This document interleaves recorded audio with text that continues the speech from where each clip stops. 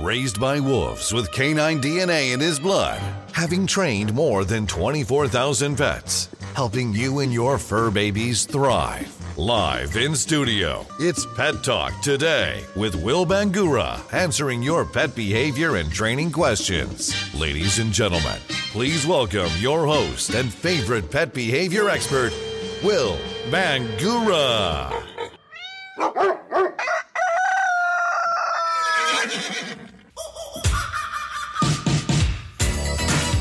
Good Saturday morning, pet lovers. I'm Will Bangura. And I'm Jordan Marsteller. And you're listening to Pet Talk Today here on Facebook Live on the Pet Talk Today page.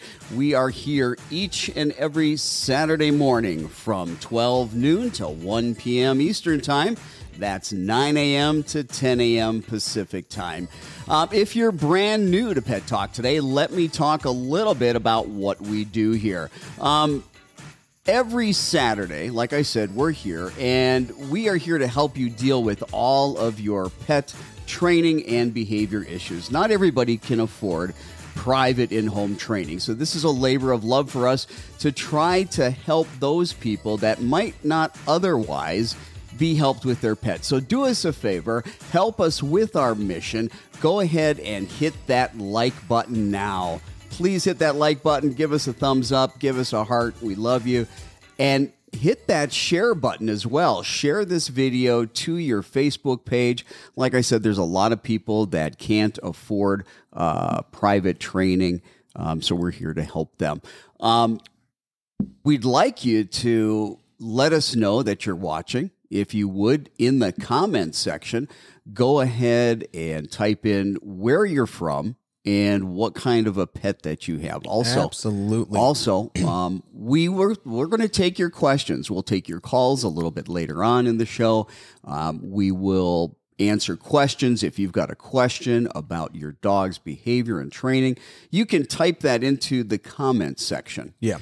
Now, a lot of shows we just do Q&A, right. But then we've got shows where we have a very specific topic that we're going to talk about. Yeah. And today's topic is kind of a controversial topic. And you know, and more so than just being controversial, last week I made the comment that you and I are nerds when it comes to training dogs. Yeah. When it comes to dogs, we are such nerds. And today is a topic that it's kind of nerdy. A lot of people would call very nerdy. We're going to be talking about some pretty scientific stuff today. We really are. You know, when I say that behavioral medicine for dogs is controversial, in my mind, I don't understand why it's controversial. Yeah, okay. I don't get it either. And really, the first thing I want to say is that the brain is an organ. Absolutely. And the brain is an organ, just like the heart, the liver, the lungs, the kidneys, the pancreas. Yeah. And when one of our other organs in our body gets sick or gets diseased, we don't say, hey, wait a minute, doctor, only as a last resort. Only as a last resort will you be giving me that heart medication. Yeah. Only as a last resort are you going to give me medication so I don't die of pancreatitis. Yeah, absolutely. Only as a last resort am I going to take that chemotherapy. Right. We forget that the brain is an organ. Absolutely. And it gets sick and it gets diseased like anything other organ. Else. And I think a lot of times the reason that people can't grasp that, somehow they think that their thoughts run their brain. Yeah. Tell me what kind of a thought you had before you had a brain. That's a good question. What kind of thoughts and feelings did you have before you had a brain? None. All right. Your brain is running the show, folks. Okay. Now, that being said, there are plenty of dogs that are being medicated, and two things. Number one, they don't need it. Right. Number two, the choice of medications being used are not something that most dog owners are going to want. because their dogs are zombies. Exactly. You know, and here's the thing. I want to go ahead and say, whenever we are medicating a dog or recommending, because we are not veterinarians, I can just give my recommendations based off of my experience and based off of the research that I've done. Mm-hmm. Now, whenever I recommend a certain medication for a dog, I'm looking at what I believe to be the culprit in the dog's brain at that time. If your body is not appropriately producing insulin, your doctor is not going to prescribe you ibuprofen. Right. Your doctor's going to put you on an insulin pump. If your brain is not appropriately producing dopamine, maybe we need to figure out something that's going to increase those levels of dopamine. Exactly. You know, and so a lot of people, they say, I see it all the time. They're like, I don't want my dog to be a zombie. I don't want your dog to be a zombie either, but I want all of the neurochemicals to be aligned in your dog's brain at appropriate levels. You know, if a dog is taking, first of all, let me just say this. Yeah. Because everybody's got their opinion about behavior medicine with their pets, with dogs. I want to say this. If you can tell that the dog is on medication, somebody did something wrong. Absolutely. If you can tell the dog is on medication, somebody has made a mistake. Absolutely. Because what that means is that the dog is a zombie. And the dog is sedated. Yeah. And, you know, that's one of the biggest concerns that pet owners have is my dog's going to be a zombie. Yeah. You know, they think psych meds. They think, oh my God, my dog's going to be a zombie. Its personality is going to go away. Yeah. Its fun-loving spirit's going to go away. I don't want that because I'm a dog lover. Yeah. I'm not just a dog trainer. Yeah. I'm not just a behavior specialist. I'm an animal lover. I want you, my client, to enjoy your dog. That's it. That's the reason that I'm here rehabilitating your aggressive dog, because you can't enjoy an aggressive dog. Right. You can't enjoy an anxious dog, and you can't enjoy a zombie doped up dog either. Exactly. So I'm not going to recommend those things. And for everybody in the questions, in the comments, specifically we have Janice. She said, what do we feel about acepromazine for a dog that may attack? And, you know, actually that medication is something that we're going to address today. We're going to address different medications, but we do want to put out that disclaimer that Jordan and I are not veterinarians. Right. All right. We work with a lot of dogs that have behavior problems that require behavioral medication in conjunction with behavior modification. So we see a lot of that population. Yeah. And I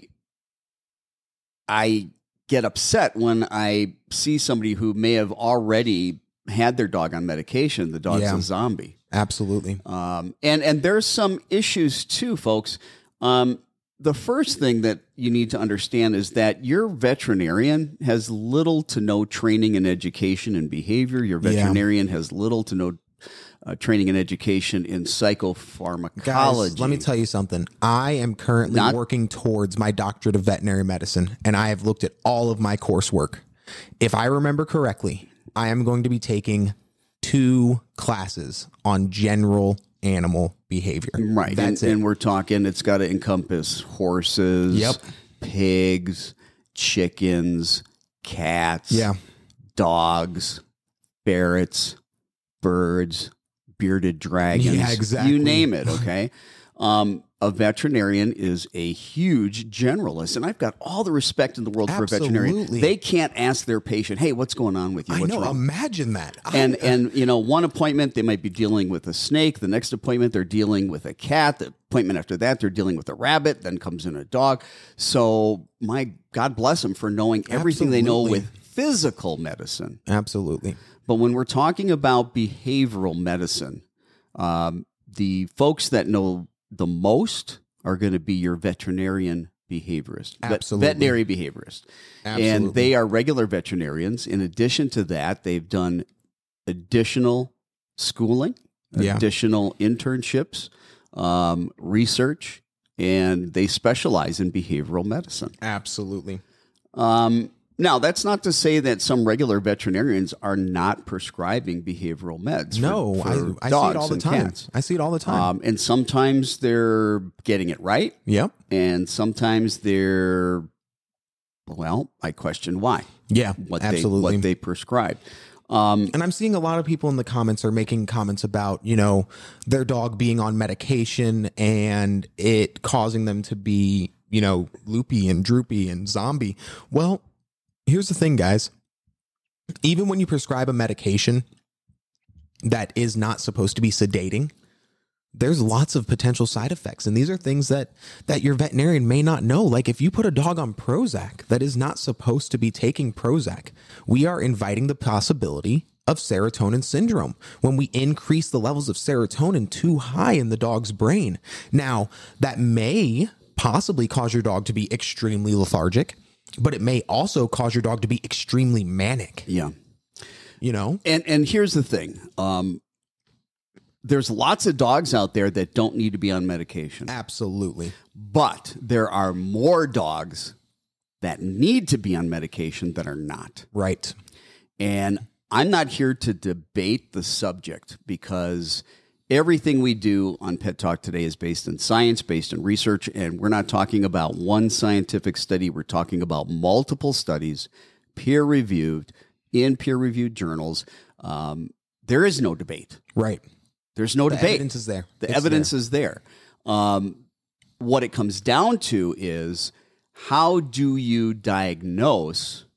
What do you look for when you suspect that a contributing factor, and those are important words, contributing factor is a neurochemical imbalance. Absolutely. Something going on with their brain. Absolutely. That is impacting how they are perceiving what's going on. So the communication coming in. Yeah. See, the brain is a filter. And dogs are not always responding to external stimuli. Right. There sometimes is the intrinsic internal stimuli that's going on. And it's never one thing when it comes to behavior. There's that whole debate, nature versus nurture, okay, as far as behavior. How much of behavior is shaped by your experiences? Absolutely. Nurture. How much of your behavior is determined by nature? Yeah. Genetics, biology, physiology, neurochemistry, neurobiology. And it's a combination of both. Yeah, absolutely. And there's a lot of other contributing factors. In fact, again, in the comments, Xenia is asking if we have an opinion on the thoughts about the influence of the gut biome. And again, that is something that we're going to be addressing because medication is not the first step that I take. It is not. When I'm evaluating a dog, believe it or not, gut biome is one of the big things that I look at. It is one of the absolutely huge.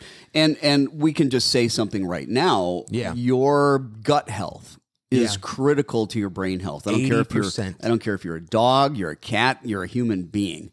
80% of serotonin, your neurotransmitter, one of the happy neurotransmitters that you can have in your brain, is produced in your gut. And if you've got bad gut health, you're not going to have good brain health. Absolutely. Absolutely. And so we do look at that. And we look at the whole dog. We're looking at all kinds of physical contributing factors, environmental contributing factors, developmental contributing factors, past traumas. Exactly. There's so many things that we look at. There are so very many things. But hey, you know what? I know that something that really will help, and I know that we're gonna get to it actually here soon, is if you guys hear from somebody that is just like you. In fact, we will be hearing from one of my own clients today, who I recommended we put onto a behavior medication. And I'd love for you guys to hear what she has to say. And again, we want to inform you. Yeah. We want to educate you because there are, and I'll say it again, there are more dogs that need to be on medication that are not than dogs that are on medication that should not be on medication. Absolutely. Okay. And the biggest reason is lack of knowledge. Yeah. that word ignorance is not a bad word. It just means without knowledge. And that's what I tell my clients all the time. They go, I have clients where they start beating themselves up because they were so against behavior medication. And then I recommended it and they finally pulled the trigger and it really, really helped their dog. And they're like, oh my gosh, I'm the worst dog owner ever, blah, blah, blah. I'm such a terrible dog mom or dog dad. And I'm like, no, you are one of the best. You know why? Because you already took the step that a lot of other people don't take. And that was you called me and you did the best that you could with the knowledge that you had. Exactly. So what are some of the things that we would look for when kind of deciding whether or not a dog needs medication? Yeah, absolutely. So first of all, I'll tell you what, let's do this first before we talk about that. What are some of the issues? That would lend themselves to a dog, like for example, a dog that's got a jumping problem. Would we medicate that? Absolutely not. What about not a dog? just What about a jumping. dog that's just barking like crazy? No, we're just gonna do some. What about a dog redirection. that's just chewing stuff up? Now when we start to get into chewing, I'm gonna have to look a little bit deeper into that. Okay. I'm gonna start asking questions like, how often is your dog chewing? When is your dog chewing? What kinds of things is your dog chewing? If the answer is my dog is just about, 13 weeks old, 14 weeks old, up to 6 months, and is just chewing on stuff. Maybe I'm noticing that there's teeth laying around the house. I'm probably going to say you might have a teething problem going puppy. on. Yeah, that's a Normal puppy stuff, right? Teething. But then if you start to tell me, my dog only chews when I'm not around and freaks out in the kennel, well, maybe we might be looking at separation anxiety. And I got to look a little bit deeper and I got to start asking some more questions. So there are certain behaviors that are going to lend themselves more to the possibility that there's a neurochemical contributing factor, and we may need to add medication on top of training and behavior modification. And the thing that we look at is emotional states. Yeah. Okay. So a dog that's jumping, what's their emotional state? Probably excited. They're just happy, right? I want to see somebody, I'm excited to see somebody. It's typically that barking. Now, barking, again, I might have to look a little bit into it. What kind of barking? When is the barking happening? Is it only at strangers? Is your dog cowering while barking? Are you leaving and is your dog barking for the next 10 hours? Exactly. Okay, until it's hoarse. Exactly. So a lot of nuisance behaviors are not going to be behaviors that dogs typically are going to need behavioral medicine. Yeah. But the things that typically might, okay, there's nothing that's completely black and white when we're talking about behavior, but some of the areas that dogs might need behavioral medicine for are fears. Fears, absolutely. Now, I'm not talking about your dog is scared of the broom or your dog is scared of the vacuum. I'm talking about severe fear. Your dog is terrified. Phobias. Yeah, your dog has certain items that just absolutely, it cannot be near. Noises, certain types of items. Maybe it's hats, maybe certain vases, things like that. Separation anxiety. Absolutely. Is your dog hurting itself? What does your dog do when you leave it? Is your dog having a panic attack? Yeah. When your dog leaves, is it drooling? Is it destroying the house? What is a panic attack? Trying to get out, scratching at the door, biting at the crate, breaking its teeth off. It's panicking. Yeah, exactly. Aggression. Oh, that's a good one. Aggression. Seriously. I'll get a lot of trainers that will complain that for dogs that are aggressive, they don't need to be on medication, that you just need to show them who's boss. Oh my gosh. Dominance theory, right? I love it. Not really. I hate dominance theory. You gotta show them who's boss. They're doing it because they can get away with it. Thanks, Cesar Millan. That's the mentality. Okay? Yeah, that's so wrong. That's so wrong. You know why, Will?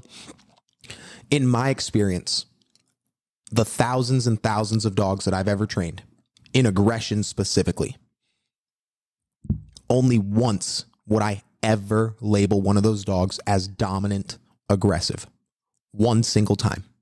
Every other time out of these thousands of cases, it has been fear-based aggression. I am even skeptical of that. And the reason I'm skeptical is because it's my contention, no animal, regardless, goes into fight or flight unless they perceive something as threatening. Absolutely, because cortisol, norepinephrine, these things are required to turn on fight or flight. Dominance is almost like, well, the dog's doing it to get its kicks. Right. But you got to remember, this dog specifically, we neutered this dog and the problem gone. This was that dog that was that would hump the pillow every single day until ejaculation. Mm-hmm. Yeah, I mean, that I wouldn't call that necessarily dominance. Okay, though. okay, I don't know that I would call that dominance, but there's hormonal factors that certainly can come into it. Yeah. But we'll talk about fears, phobias, anxiety, general anxiety, separation anxiety, aggression, OCD. Yeah, no. We call it OCD for people, but it's obsessive compulsive canine syndrome. In fact, the client that we'll be speaking to today, her name is Sarah. Mm-hmm. Her dog was participating in a lot of OCD behaviors. Okay. Elimination disorders. Yeah. Now, we're not talking about your run-of-the-mill potty training issues. Yeah, no. Okay. Self-mutilating behavior. Yeah. Dementia. Yeah, canine cognitive dysfunction or disorder. Yeah, dysfunction. Yeah. So dogs can get dementia. They can get Alzheimer's just like people. And that is a cognitive impairment. And we've got medications that can help with Exactly. And then I have criteria that I lay out when I'm looking at all of these things. There's certain things that I look at. The first thing I look at is the threat real or is it imagined? Is there Give me an example of that. Okay, for example. Give me an example of a real threat. Yeah. And the dog's behavior. Here's a real threat. If somebody was to come into the house with a big old stick, angry and yelling and swinging that stick towards the dog, coming up towards your dog, just going crazy like he was going to attack your dog, that is a real threat. Your dog should be going crazy, hiding, or even attacking. Right. That is real. Imagined threat. If every single time that somebody walks in your door and they're just quiet, not even paying attention to the dog, just minding their own business, your dog just sees them. And it's like growling, lunging, or hiding, cowering. That's an imagined threat. There's no real threat present at all. Why does your dog perceive that this person who just walked through the front door and is doing nothing, not even paying them a mind, is a threat? That is imaginary. Bringing a box into the house. That's imaginary. Why? And freaking out when a brand new lamp or a brand new table or a brand new box comes into the house. I have so many clients that say this. We got a dog that just is freaking out, scared, won't go near it. And that box could be in that house for years. That box could be there. The dog could see it over and over and over again. And yet it is still extremely afraid. Mm-hmm. So some of the things that we look for when we suspect that there might be a neurochemical imbalance is, like you said, Jordan, is the trigger. Yeah. Real or imagined? Exactly. Okay, because a lot of dogs are reacting, going into fight or flight, going into panic, going into major stress, maybe becoming aggressive, and there's no real threat. Right. So one of the things we look for is it real? Is there a real threat? Then the next thing that we look for is, what is their response? Right. Okay. What is the severity of the response? Is their reaction minor, minimal? Or is their reaction just way over the top? Example. Way over the top. What is today? Today is the 16th. It has been 12 days since the 4th of July. It makes sense that if during the fireworks your dog was a little scared. Yes. That's okay. Mm-hmm. That's fine. It's loud noises. Your dogs have very sensitive ears. Yep. It also makes sense that maybe an hour after the fireworks ended, your dog was still a little nervous. Maybe. Like, what's going on a little bit? You know, we aren't expecting an immediate. But now, at least by the next morning, they're good. Yeah, exactly. Like nothing ever happened, right? Exactly. Yeah, typical. But normal. Now it's been 12 days, 12 and your days dog still won't go outside. 12 days after the 4th of July, your dog won't go outside. Why? That is not a good recovery. That is not good recovery at all. That is, I look at it and I go, what would a normal thinking dog do? Mm-hmm. A normally, rationally thinking dog that has proper neurochemicals, what are they going to do? Startle is normal. Absolutely. Very normal. If that vase right there, right above your head was to fall, you're going to jump. Yeah. But you know what? You're going to go, wow, that kind of sucked, and sit right back Right. down. I'm not going to be here 4 weeks from now freaking out that a vase is going to hit me. Exactly. Okay. So we're taking a look as the trigger or threat. Is it real or imagined? Right. Okay. And what is the severity of the response? Exactly. Does your dog just kind of startle, or does your dog go run away because a lamp fell over and now is hiding in the bathroom and trembling, is like trembling, drooling? And that's our response. And you can't get the dog out for recovery days. How long, when an event happens, how long does it take your dog to recover from that? How long does it take your dog to get back to normal? How long does it take your dog to get back to a happy-go-lucky dog that doesn't have a care in the world? Absolutely. If we've got a situation where we bring a new lamp into the house and the dog is scared to death of this lamp, and it looks at it and its head comes down and its tail starts to tuck and it's trembling and it's going and hiding, and it's 6 months later and the dog still won't go into the room where that lamp was put in. The dog didn't recover. No. It's taking forever. Now, some people might say, for example, you said, hey, this person comes in the door. They're not a threat. They don't care about the dog, but yet the dog is really freaking out, acting aggressively, being very, very reactive. Viewing a threat when there's no real threat. Absolutely. The response is disproportionate to the situation because there's no real threat. Absolutely. Why are you acting as if you're in fight or flight? Exactly. And why are you in fight or flight? Yeah. Why is this is what I want you guys to realize here. Fight or flight is a natural response. It is turned on through a few neurochemicals, the main ones being cortisol and norepinephrine. Now, it is not normal when, if Will, my boss, was to walk into the room and suddenly I just I'm like, oh my God, what's going on? And I start trembling and freaking out, but he's just being a person. There is absolutely no reason why I should be doing that. My brain is now firing off neurochemicals that should not be firing off. Exactly. That is the point that we're trying to make here. Now, there's a couple other things that are really important.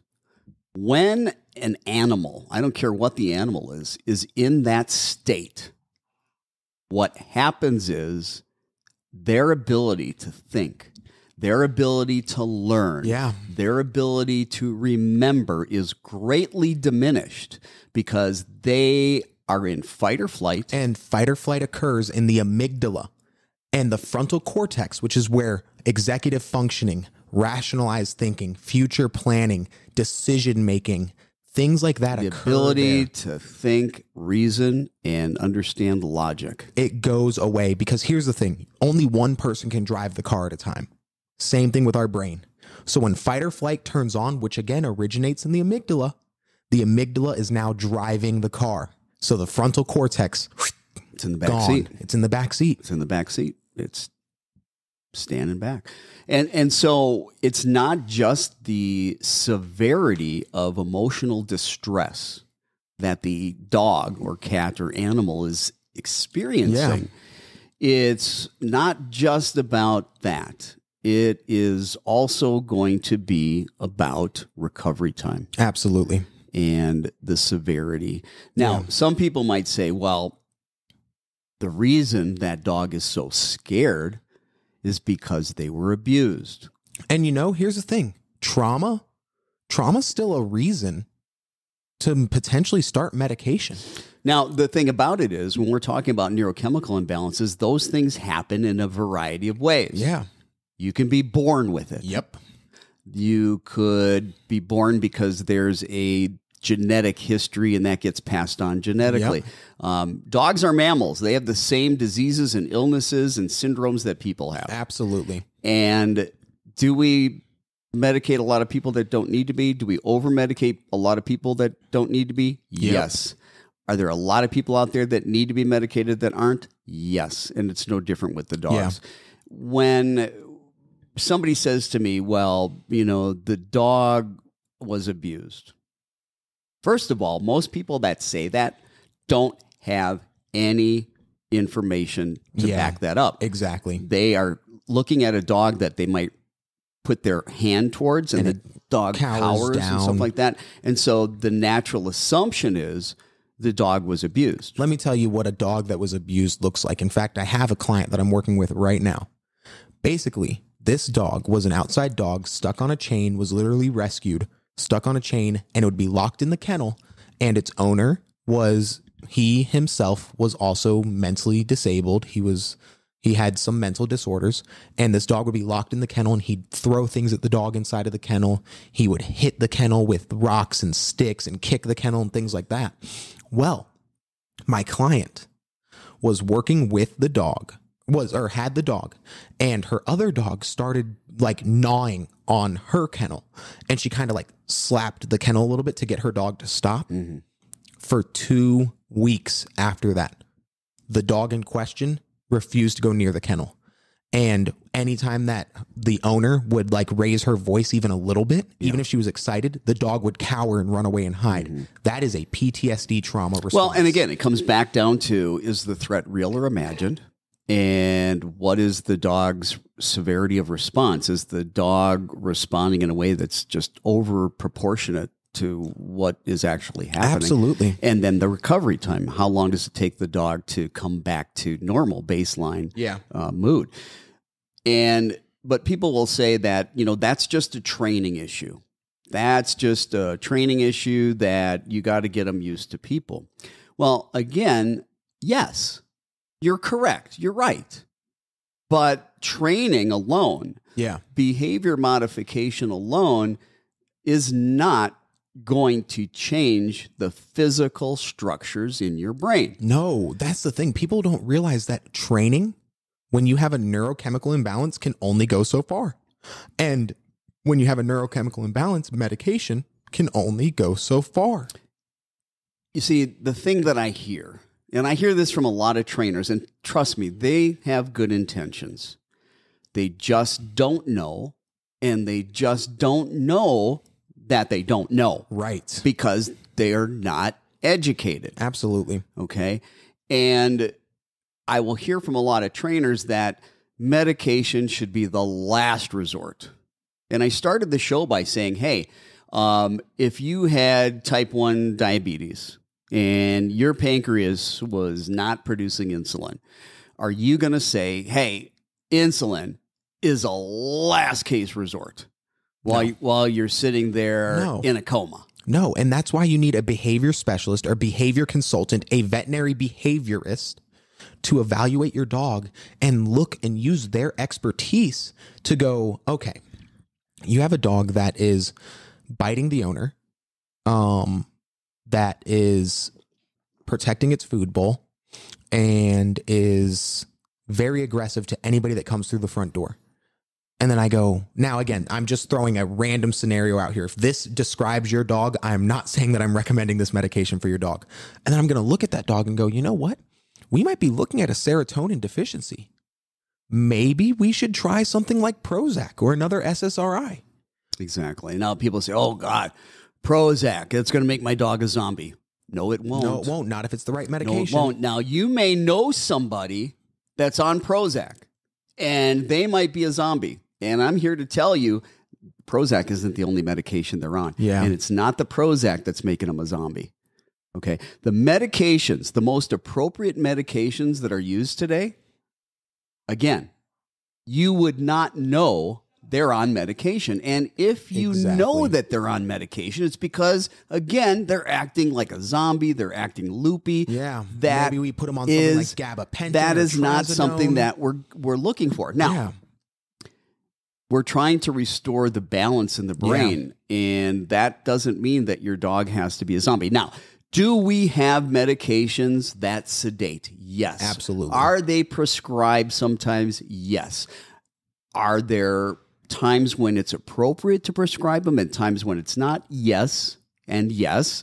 And we'll get into that. And we're also going to get into, there are different types of medications. We'll talk a little bit about those, and we'll talk a little bit about what we might look for where we think, well, maybe this medication might be better than that medication. And again, I just want to say it again, Jordan and I are not veterinarians. No. We're not giving out medical advice, but we work with a lot of dogs that are on behavioral medicine that need to be. And we see some amazing things with that. And it's just part of what we do. But before we do that, what do you say we bring Sarah into the mix? You want to go ahead and announce her? Absolutely. Hey, Sarah, can you hear us? Yes, can you hear me? Perfect. Yes, we can. We hear you loud and clear. Okay, so for those of you listening, this is Sarah, and she and I are working with her dog, Sammy. Okay, Sammy is a border collie. How old is Sammy, Sarah? We're not really sure. We adopted him, and we think that he might be about 7 years old, but we're not entirely sure. Yeah. So I was hired by Sarah to work with Sammy for a few reasons, and I'm going to have her share those reasons with you. Yes, Sarah, if you could tell our viewers what kind of problems you were having, what was going on that prompted you to call Phoenix Dog Training, what was Sammy like? Just kind of explain that for us. So when we first adopted him, he barked at us, of course, when he met us. And we still adopted him because I loved him. And it took probably 7 months for him to even come out of the corner of our home. He was very OCD, where he would chase his tail to the point where it would bleed. And he would cry when he caught it. He would hit his head off the wall from spinning. And he is very, very people fearful, aggressive. He does not enjoy strangers, barking, lunging, growling, the whole, deal. And it was very challenging because you can just tell by looking at him that he's scared, ears are back, tail is between his legs. And I really didn't want my dog to live like that anymore. I wanted him to be happy. I wanted him to realize that, strangers aren't going to kill you. So that's kind of why we looked into training, because we needed to nip these behaviors in the bud. Now, when you were looking into training, were you even thinking about medication? So before we started training, I actually had him on Prozac. Okay. However, we didn't see a difference. You did not see a difference? Yeah, we did not see a difference at all. He was still obsessed with his tail. He was still really fearful. I mean, the first time Jordan met him, he couldn't even get near Sammy because Sammy was flipping out. And we put Sammy in his crate, and he actually bit the bars of his crate. He was freaking out so badly. Now, when did your regular veterinarian prescribe the Prozac? Yeah. Okay. And how long was your dog on Prozac? I would say at least a year. We stopped giving it to him because there was just no difference in his behavior. Okay. And then what happened when Jordan started working with you? So after Jordan kind of saw the behaviors, he recommended, I'm going to butcher this name, but clomiprime hydrochloride. Yeah, so it's clomipramine. Yeah, he recommended this. We got it on him. And then almost immediately, we saw a huge change. I think Jordan came 13 days after we started the medication. And Sammy actually was able to meet him. And when we had Sammy in his crate, he wasn't barking. And I've also noticed a significant decrease in the tail chasing. If I remember correctly, Sarah, that second meeting, I don't know if you got the picture, but I'm pretty certain Sammy was pretty much laying in my lap on that second meeting. Yeah, he was. You actually said that you weren't going to reach your hands to pet him, and you were just going to see what he does. And he actually came to you and was snuggling with you. And it was so amazing to see. So, Sarah, I know that you said Sammy is 7. How old was Sammy when you got Sammy? Probably 5. Okay, so you've had him for 2 years. And those 2 years, one of those years you had him on Prozac. Mm-hmm. And it sounds like the entire time, the 2 years that you had him, regardless of how many people he saw, regardless of what he was exposed to, he was having this very serious fear response. Is that correct? Yeah. Yeah. Yeah. And then we suggested a medication other than Prozac, clomipramine. And one of the reasons that we suggested that medication is when we look at a dog's behavior, we look at that behavior and we say, okay, what neurotransmitters are affecting this type of behavior? And the thing about Prozac is Prozac almost exclusively works with serotonin. Yeah.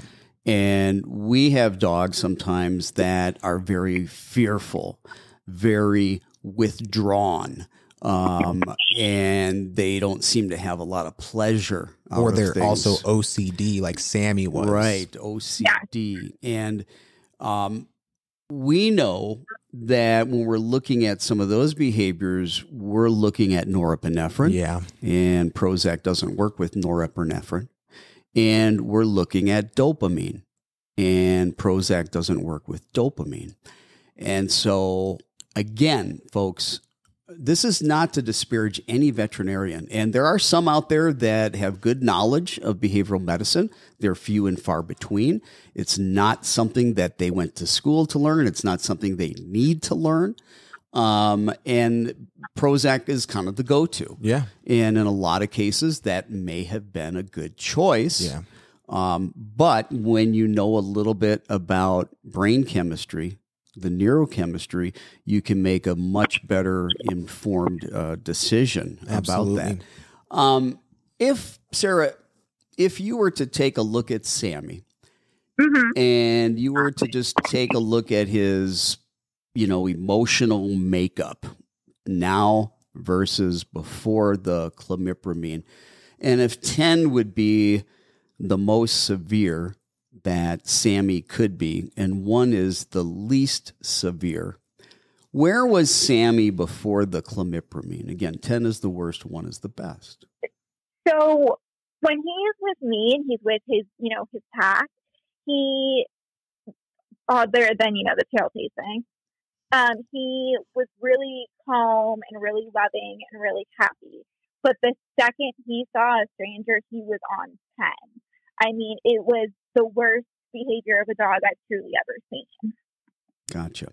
And where would you rescore that after the clomipramine?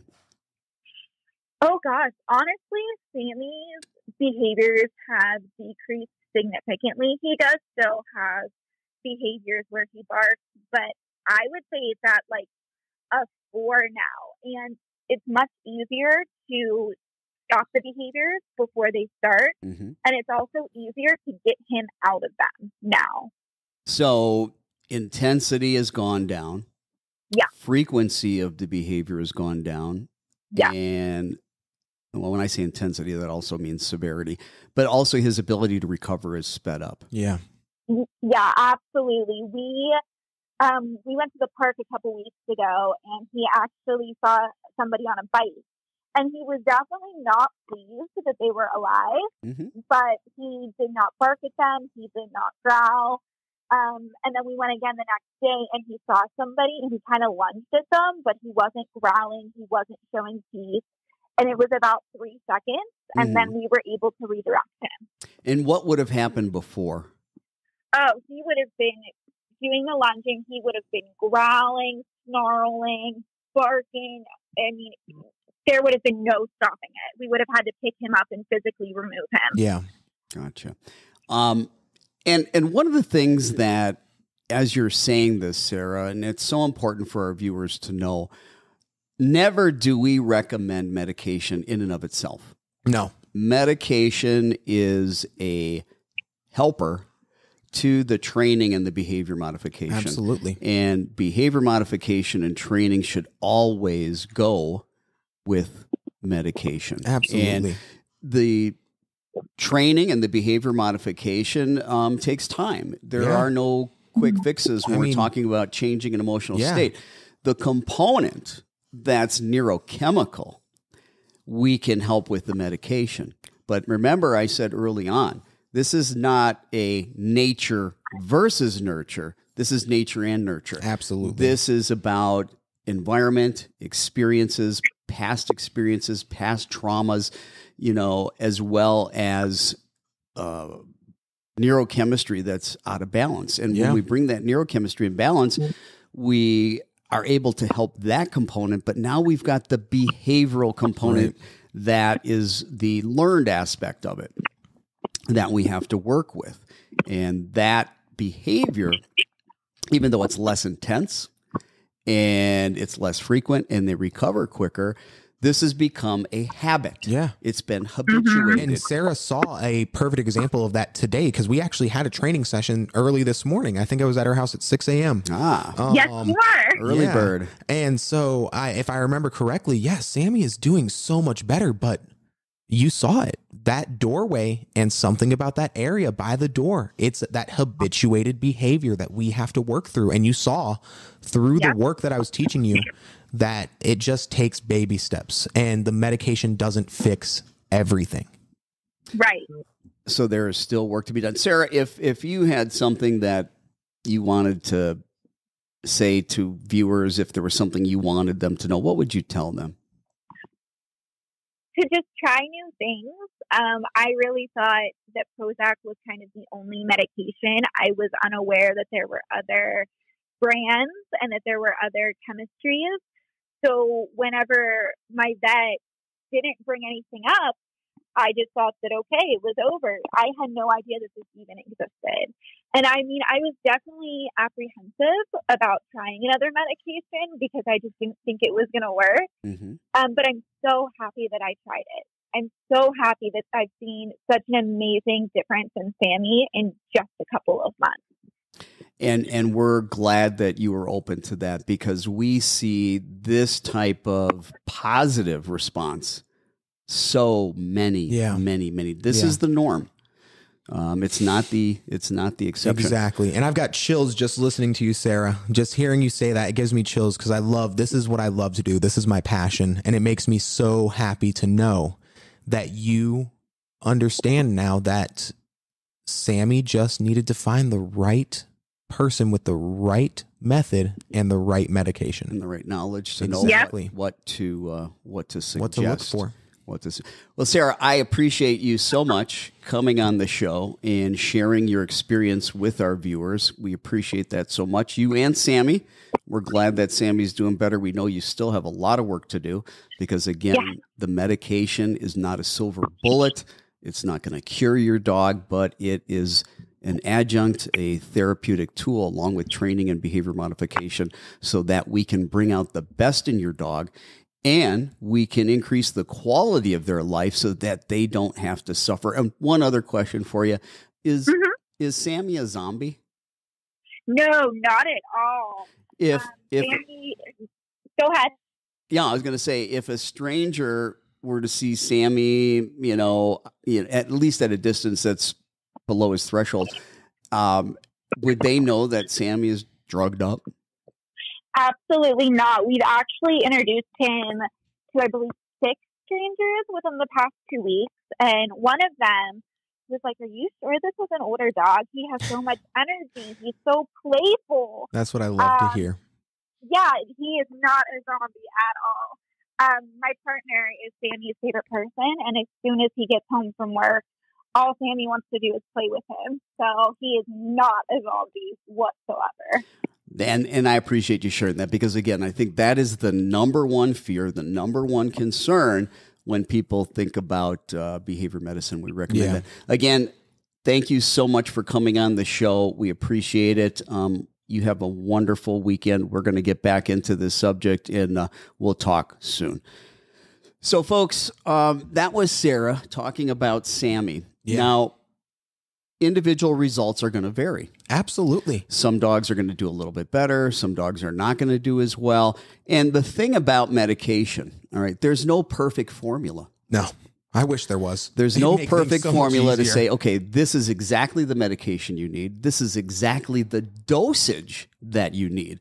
Sometimes we've got to play around with different medications to find the right one. Sometimes we got to play around with dosages to find the right dose. And sometimes we need a combination of medications. Yeah. Okay. I want to talk about sedatives Let's do it. because we've been talking about antidepressants. Clomipramine is a tricyclic antidepressant. Tricyclic just means it's working with 3 different neurotransmitters, norepinephrine, serotonin, and dopamine. Yeah. Prozac is an SSRI, which is a selective serotonin reuptake inhibitor. It works with serotonin, but it doesn't work with all the serotonin receptors. There are specific serotonin receptors that it works with. Yeah. Now, SSRIs, TSAs, they do not make dogs a zombie. Now, there are some potential very short-term side effects when a dog starts Prozac the first 3 weeks. Sometimes we see them a little tired. Yeah, absolutely. A little bit of a decreased appetite. But that goes away. Yeah. That doesn't stay that way. You see them at 6 and 8 weeks, you don't see any of that. Yeah, and you're just like, it's just a normal dog again, except when it's the right medication. A lot of times the problems that we were giving that medication for have really decreased. And the thing about those medications, like I said, they're very specific on how they target the brain. And what a lot of people don't realize is that when you have a neurochemical deficiency and you give these type of medications that are very specifically, say, blocking the reuptake of serotonin, so that increases the serotonin that stays in the brain, or norepinephrine, or dopamine, okay? When we are looking at that brain chemistry and we're playing around with these type of medications, because they are so specific, if the dog does not have a deficiency in those neurotransmitters, we are going to see little to no help at all. Exactly. Look at what happened with Prozac and Sarah's dog, Sammy. It's very obvious that most of Sammy's problem is not a serotonin issue. Yeah. It's norepinephrine and dopamine. Oh, there's a little bit of serotonin issue there, trust me. But when we had a medication that only targeted serotonin, it didn't work. Exactly. And what I try to tell people is that, listen, there's no good way to definitively know that your dog has a neurochemical deficiency. Oh, we could do a spinal tap and draw cerebral spinal fluid and send it out to a veterinary It's going to be school. invasive. It's going to be painful. And we got to send it to like Tufts University, to their veterinary school and their research facility, because we don't do that. We don't test people that way. Yeah. So what we do is we have a suspicion that there's a neurochemical imbalance. It's a contributing factor, not the total cause. And we suspect that a medication might help. And so we use that medication as a treatment, but we also use it as a diagnostic tool to verify our suspicions. Absolutely. And it's like, okay, if it helps, all right, we know that we are on target.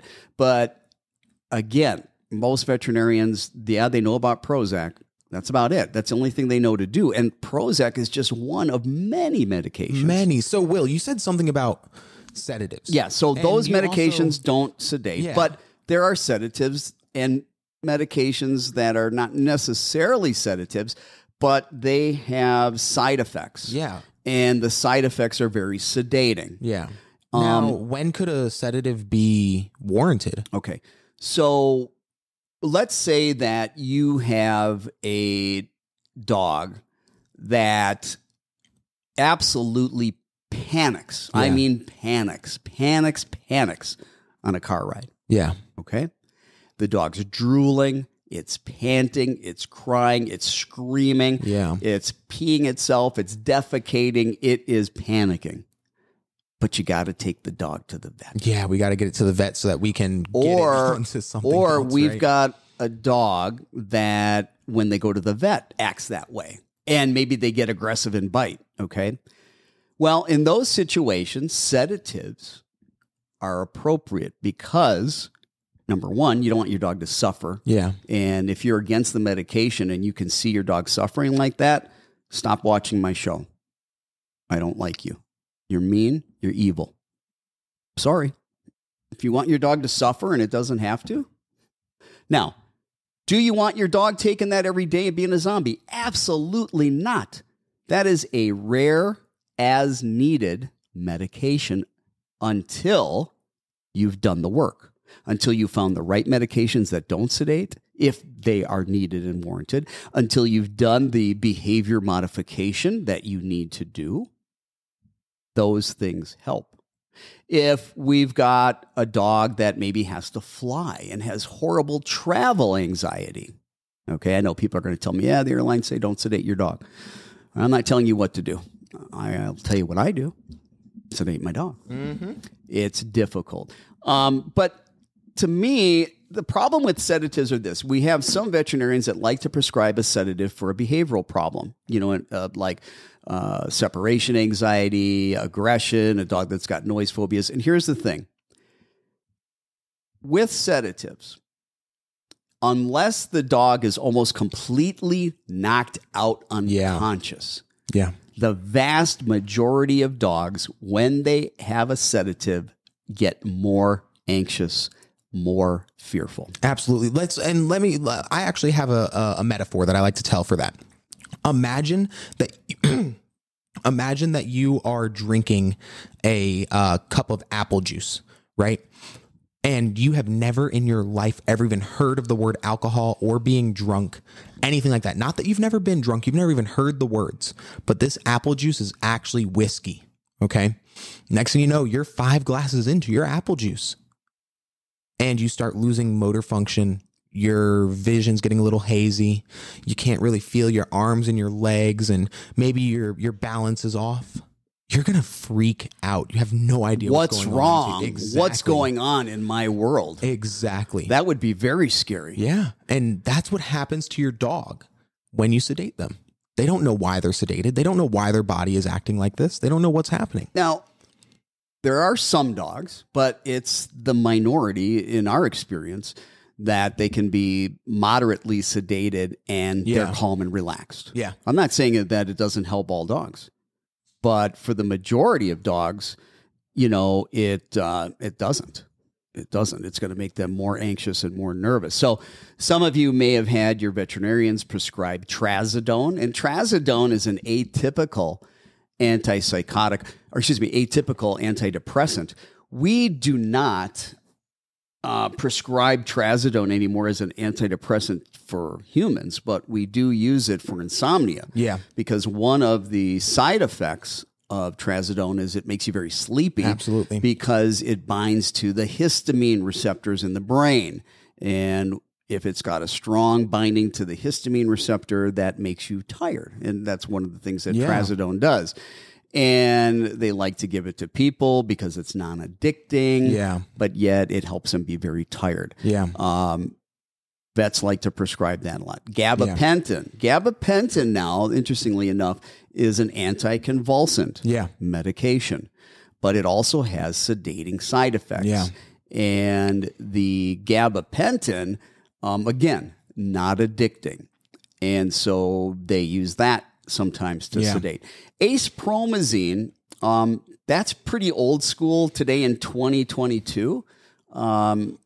It's still being used as a sedative. It primarily is used as a pre-anesthetic. Yeah. But acepromazine is an old antipsychotic. Yeah. It's really not, it sedates, but it's not a true sedative hypnotic. It's a antipsychotic medication. Yeah. And there's lots of different medications. Sometimes we use medications that are blood pressure medicines. Yeah, like beta blockers and alpha blockers, clonidine, propanolol. One of the things that can happen when a dog is extremely fearful or extremely reactive because of their fear, extremely aggressive, is, they go into that fight or flight. They're explosive. their heart rate has gone way up, their blood pressure's way up, their respiration's really high. Those are physiological responses to the underlying emotional state. No, absolutely. And so with medications like clonidine and propranolol, they are going to help to block norepinephrine. Absolutely. I've had clients where the Prozac did fantastic, but the problem is we couldn't get the training done because when the dog triggered, it was so extremely wham. And it would it'd go from 0 to 100 so fast that there was no discernible realm of that threshold. I couldn't even get close to threshold, because if I even got anywhere near the threshold, where in what I call my range of effectiveness for training, the dog would just go insane berserk. So we started clonidine. Right. And that doesn't sedate. Yeah, at high levels it does, but we don't use it at high levels. We use it at such lower than you would dose for blood pressure. Obviously, we're not going to tank out the blood pressure, right? That would be dangerous. But we are able to calm the dog down because it changes those physiological responses for fight or flight. Exactly. And that is not a daily medication. That's an as needed. And as needed. We may use that to help aid us with the behavior modification, the counter conditioning, the desensitization, so that it's doable. Exactly. Still difficult. And that's what I want people to realize. Still difficult. I am not a trainer that I go, oh my gosh, you have an aggressive or anxious dog, we're going to do medication. No, that's not what I'm saying. I'm going to evaluate your dog and be like, you know what? I can't get this job done without some sort of neurochemical balancing, because there's something going on in your dog's brain. The medication, there was a question in the comments that I actually really want to address. They said, how long do the dogs typically have to stay on the medication? Well, this is my rule of thumb. Yeah. My rule of thumb is I want at least 1 year of stable behavior. Absolutely. And if they've had a year of stable behavior, wean them off of the medication slowly. However, there's going to be some dogs that are going to be just fine. There are going to be some dogs, you start weaning them off the medication and you start seeing all these problems that are neurochemical in nature come back. And those dogs typically need to be on it the rest of their life. That's not every dog. Right. And we don't know till we try. But again, my rule of thumb, and everybody might be different, my rule of thumb is I want to see 1 year of stable, good behavior. Exactly. First. Exactly. Precisely. Okay. And we need to do the work. We need to do the behavior modification. We need to do the counter conditioning, the desensitization. You need the meds to help with the training, and you need the training to boost the meds. And to deal with the component that's not a neurochemical or a genetic or a physiological or neurobiological component. Exactly. Okay. If pain is a component to your dog's aggression, no amount of training and behavior modification is going to change that pain issue. Absolutely not. That's a medical issue that's got to be addressed. I had a dog that the problem was we had early onset hip dysplasia. And the reason why I started to look at that was because the client was telling me, you know, the dog is a sweetheart, even to strangers, to other dogs, to people. But the only time that this dog ever aggresses, and it will happen 100% of the time, is if you approach the dog from behind. And I was like, interesting. So then I decided, I was like, hey, have your dog walk around a little bit for me. And I started watching the dog's gait. And I noticed that there was some pretty interesting sway in the dog's gait. And I said, hey, let's go on and get an x-ray on this dog's hips.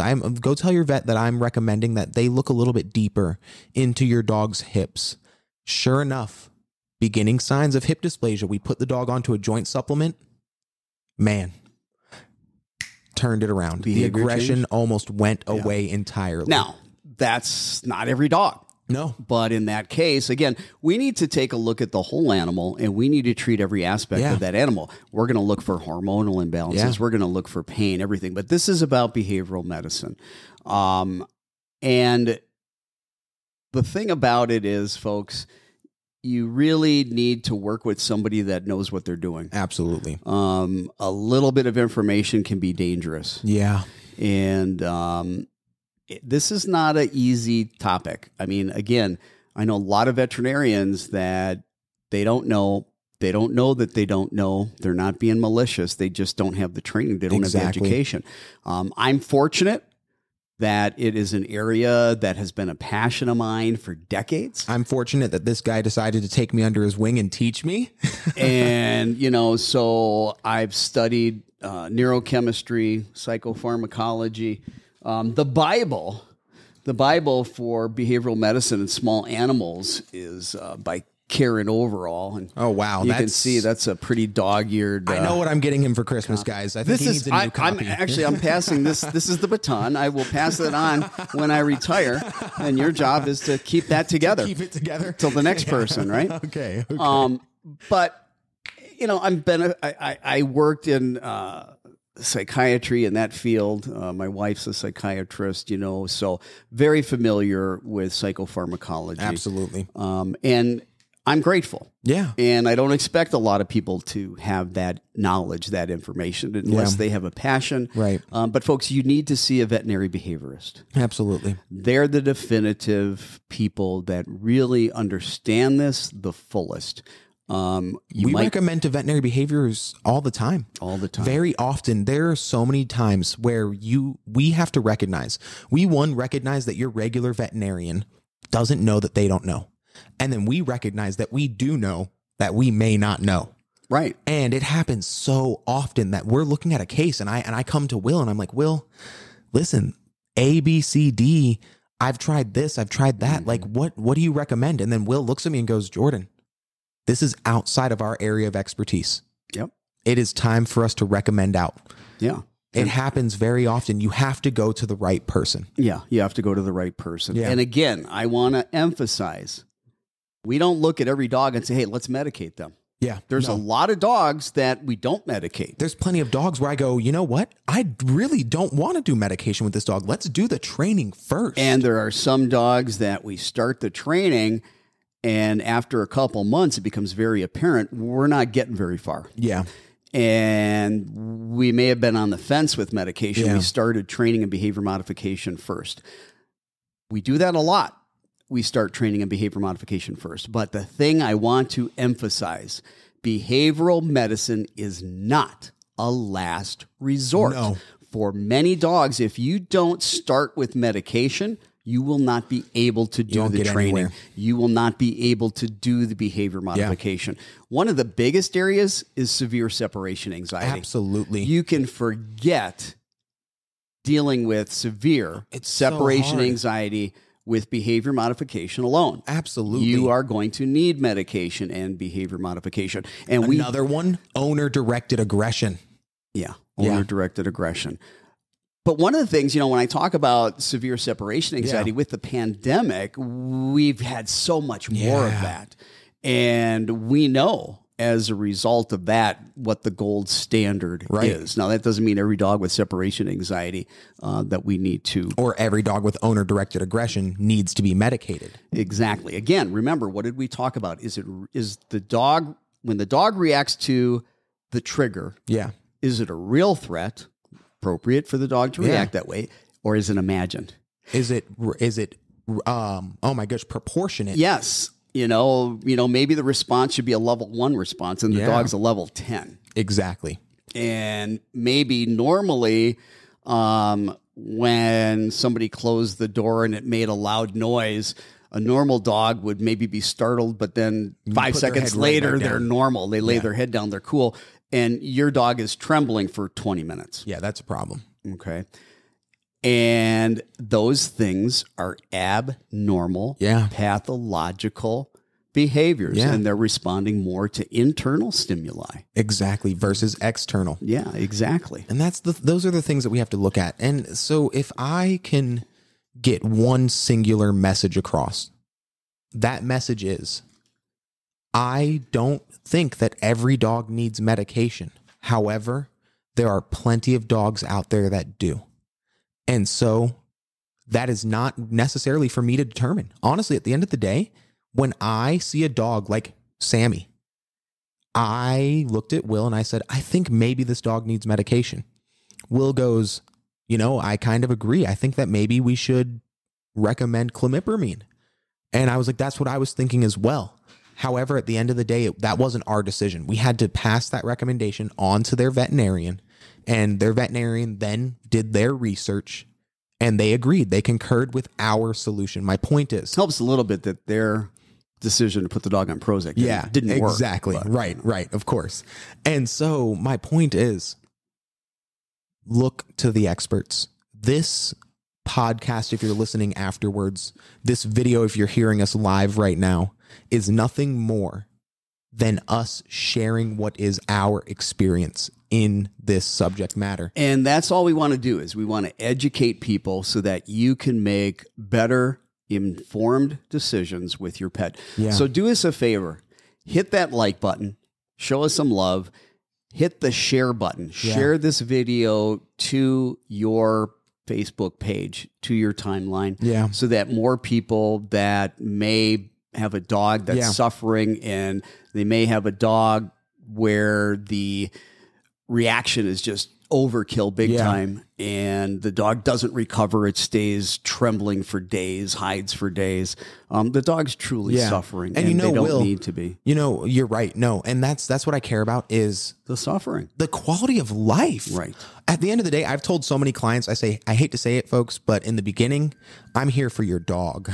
And here's the thing, and I'm glad you said the quality Yeah. of life, because if medicating a dog meant that the quality of their life would go down, we would never. Why would we do something like that? I mean, Absolutely anybody not. that would want to do something that would make a dog or any animal's quality of life go down, that's just insane. What is wrong with you? But people sometimes get things wrong. Yeah, absolutely. And again, they don't know that they don't know. They don't know that they don't know. And here's the thing. I'm actually seeing a lot of questions. We do not have time. I'm sorry, guys. We are running out of time. I have another client to get to. Sometimes we can do a whole extra hour.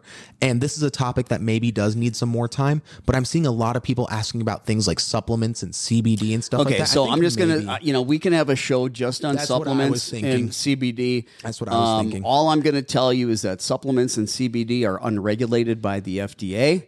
I will tell you that the FDA has issued a warning to not give CBD to your pets. Yeah. They have not done enough research on it.